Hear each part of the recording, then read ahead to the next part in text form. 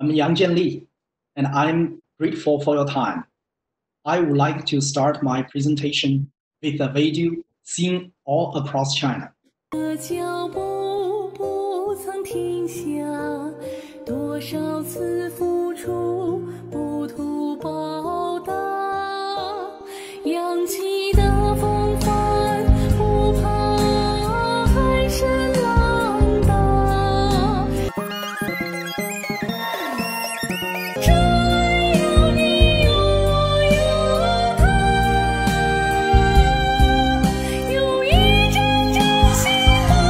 The Chinese Communist Party propaganda video you have just seen was distributed on February 22nd, when the coronavirus was killing thousands of people every day in China.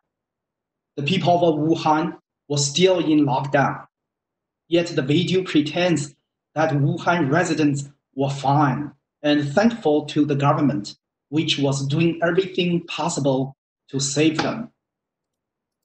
The Chinese Vice Premier Sun Chunlan made an inspection trip to a Wuhan residential complex on March 5th.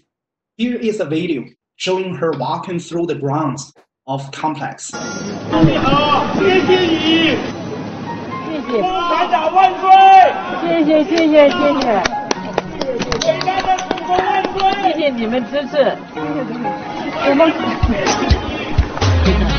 Please watch it once more and more carefully.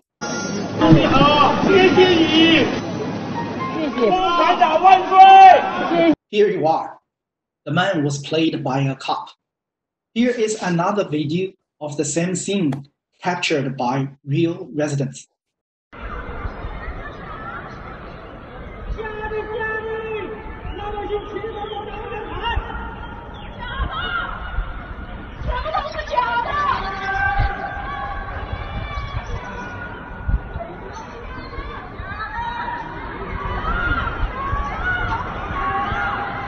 Sun Chunlan's inspection was to test the waters to prepare for the later visit of the Chinese dictator Xi Jinping.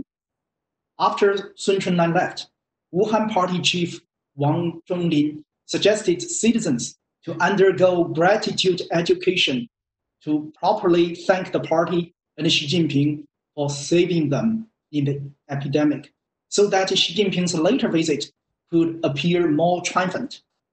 Here is the propaganda video of his visit.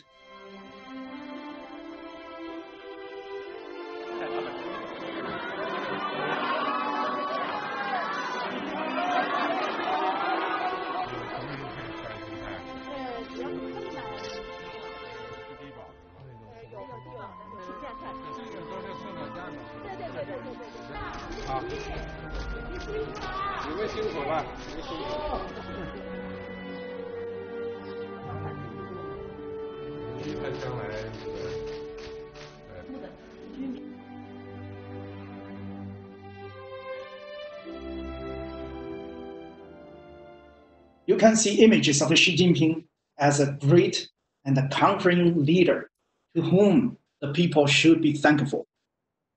To ensure everything was real this time, each family in the area where Xi Jinping walked through had 2 security officers sitting in their homes while Xi Jinping was walking down there, so that nobody would dare express their anger and frustration or point out that everything is faked.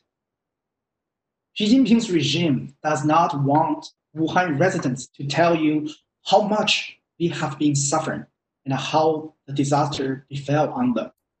While Xi Jinping was staging his visit, endless Wuhan residents pleaded for help online, saying hospitals were overflowing and their family members were turned away and left to die at home.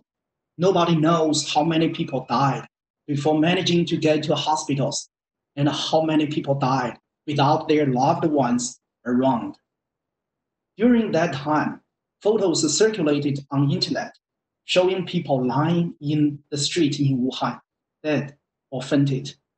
And numerous photos also displayed that those who violated quarantine orders or showed symptoms were either forcibly removed by local police from homes or forcibly imprisoned inside their homes. Those who did not wear masks in public were shamed publicly and beaten up.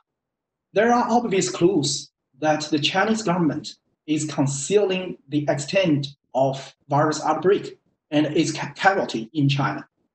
On March 23rd, the government authorized the family members to collect the ashes of the dead in Wuhan for 12 days, during which 35 urns were handed out each day. Totally, that's 42,000 deaths.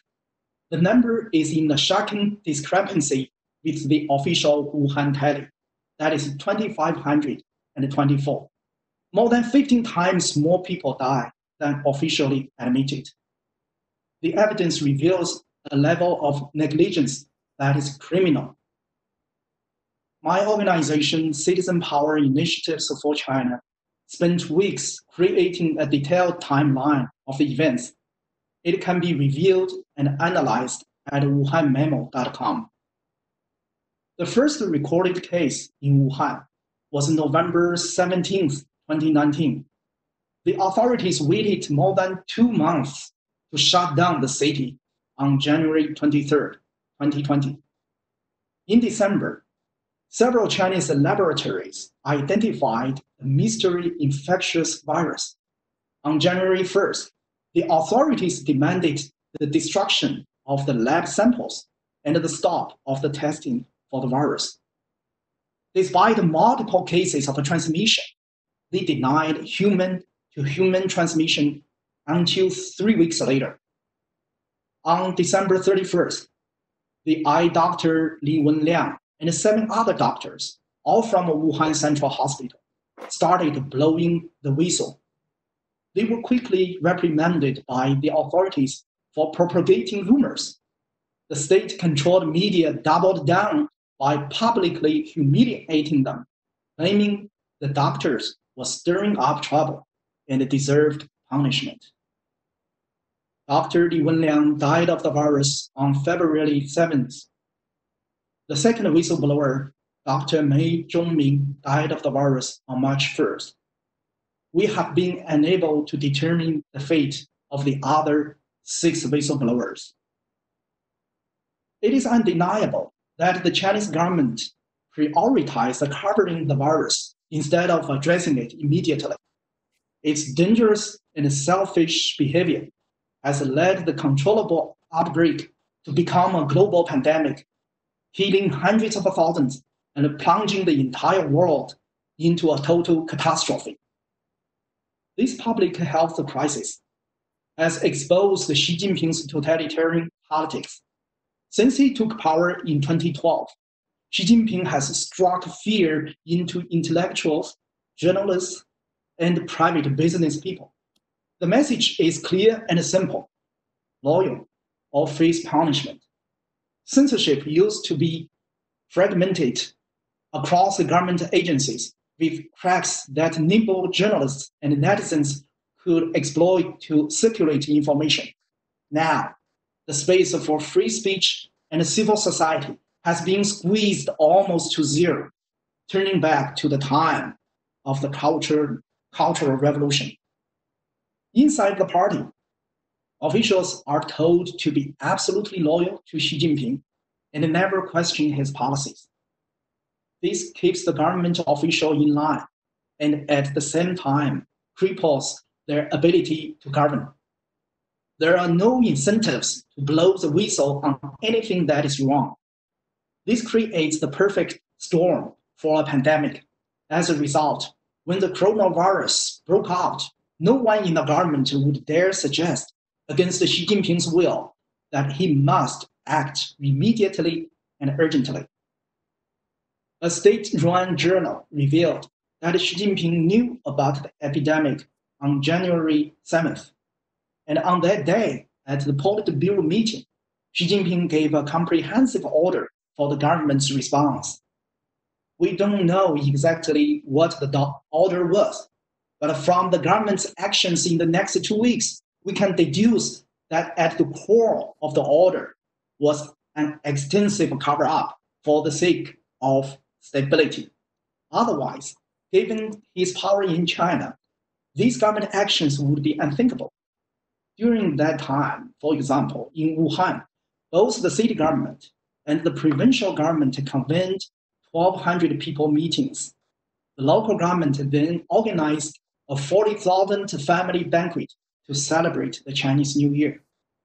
More outrageously, on January 23rd, the day when the Wuhan lockdown was declared, the People's Daily newspaper did not mention the lockdown, but instead headlined the news that Xi Jinping hosted a grand New Year party, at which he did not mention a word about Wuhan or the virus outbreak.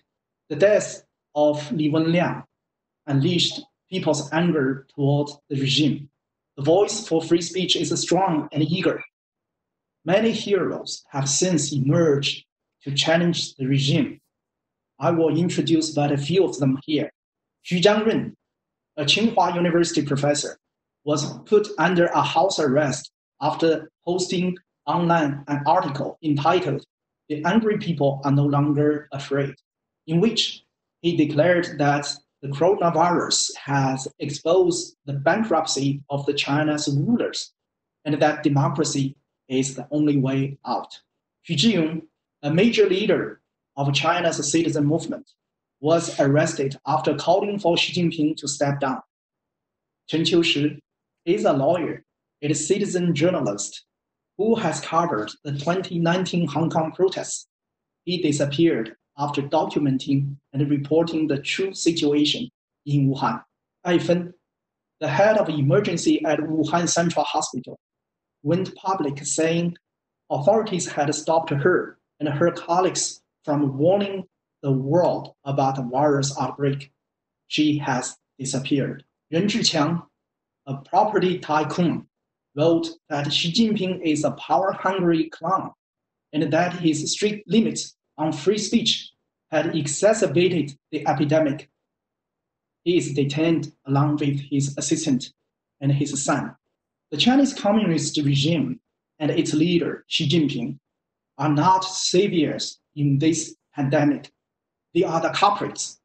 They put power and control above human lives. China has for years claimed to be a responsible member of the global community. But with this pandemic, it has revealed its true colors. It can no longer be denied that Xi Jinping's regime is a danger to the world. The leaders of democratic countries must hold the Chinese state accountable for this global pandemic and its economic consequences. If they don't, then we, the civil society, must push them to do so.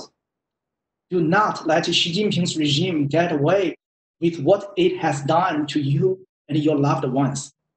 Do not let the Chinese dictatorship control the Wuhan virus narrative to its advantage. We must not let the culprit play the savior. I also ask you for solidarity with the people in China suffering under Xi Jinping's dictatorship. I started off with a propaganda video. I would like to end with a 2-minute talk by a resident of Wuhan, who perfectly illustrates what Professor Xu Jinping said. The angry people are no longer afraid. Let's hear the people sing. 同胞，因为武汉这个事情，武汉这个瘟疫，都是有计谋、有计划发出来这个瘟疫，牺牲的是我们平民老百姓，我的家人，我的父母在家等死，没有人关心我们平民老百姓的性命，有钱也买不到药，有钱也买不到病房。然后香港同胞，你们独立我支持，台湾独立我也支持，西藏、香港独立都支持，摆脱共产党的邪恶手爪，腐败的政权，邪恶的社会，没有一个人可以自由发声，没有一个人，只有一个人自由发声，就去警察局喝茶、拘留、判刑、法律是他们判的，他们能说判几多年就能判几多年，律师都没有用的，有一个正义的律师都会关起来，他不会为正生儿说话，因为他们有邪恶的政权压迫下不能真正的说话。我要告诉你们，一个人牺牲，两个人牺牲，革命肯定是有血有肉来牺牲。我想站出来，我暴露出来，我就要站出来，我就要牺牲，为我的父母，为我的家人，为我以后的后代可以自由的生活。我发声，我也很危险，我也知道，但是我已经受不了了，受不了了。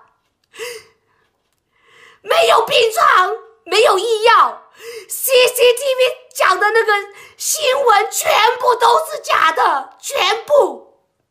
他们的吼声，他们的叫声，我看到了。我要发声，我要为我自己发声，我要为我武汉的人民发声，我要为中国同胞发声。就是有养老金，他们想把这个养老金废掉，搞这些事情，这种邪恶的政权，我真的不想再真的不想再沉默了。我要发声了，我要疯了。没有一个人可以站出来，我现在站出来了，一定要反抗，一定要反抗啊，同胞们，不能再让他们宰割期呀，再不能再可以这样了，为了下一代站起来，真的是站起来呀。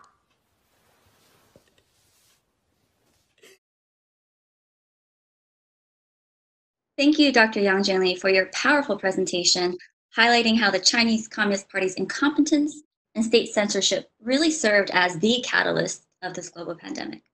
My name is Jenny Wang from the Human Rights Foundation, and I will be moderating this Q&A panel discussion here with you all today. We have about 10 minutes on the clock, so let's get started. Okay, first question from Simone. Did the Chinese virus get to other places in China, such as Beijing? Or was it only in the Hubei province? Thank you, Jenny. That's a very good question. The Wuhan virus outbreak actually has gone to everywhere in China, not only restricted to Hubei province. It has gone to Beijing, Canton, Shanghai, and everywhere in China. Thank you. Next question from Felix. What is a concrete measure that we can do to increase awareness of the CCP's responsibility? I think this conference like this will do a wonderful job to let more and more people in the world to know what Xi Jinping's regime did in the first 2 months of the Wuhan virus outbreak. To know the regime's callous, dangerous, selfish, and brutal behavior in handling this virus. That actually has resulted in a global crisis we are experiencing now. So this conference, and we have a social media, and we can use the social media. And if you could, I would suggest you to write articles about it and do good research on it, and put together this kind of virtual conference to let more and more people to get to know the facts. Great ideas. Amanda has a question. Are there any updates on what has happened to the disappeared? We have been unable to determine the fate of so many people who have emerged to challenge the regime ever since the Wuhan virus broke out. And we don't know whereabouts of Xi Jinping.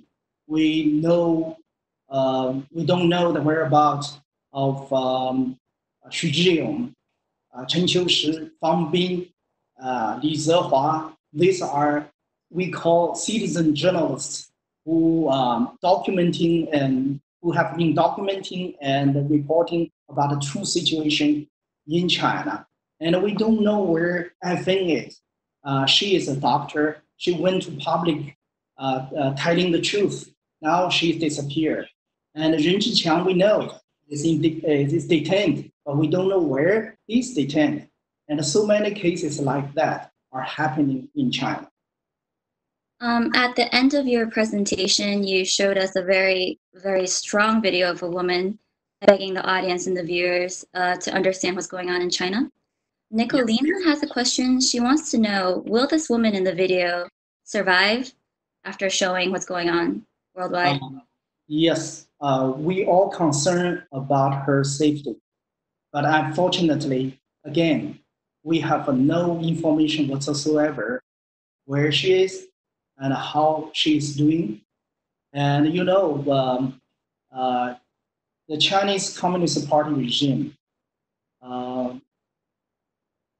has not changed the behavior from the lesson of Dr. Li Wenliang. Instead, they doubled down on controlling the information, on censoring. So it's very difficult to find where these people are. And we really concerned about their safety. And what we can do here is to enlarge their voices. You know, I call the people's voice out of anger and frustration as a turning point where the fury overcame the fear. Just like what Professor Xi Jinping said, the angry people are no longer afraid. I predict more and more people will come out to speak out. But we in the international community must show our solidarity with them, to come up with a concerted effort to support them. Yes, absolutely. Regina has a question. Why would they hide the virus instead of treating it? What benefits would they have of doing that?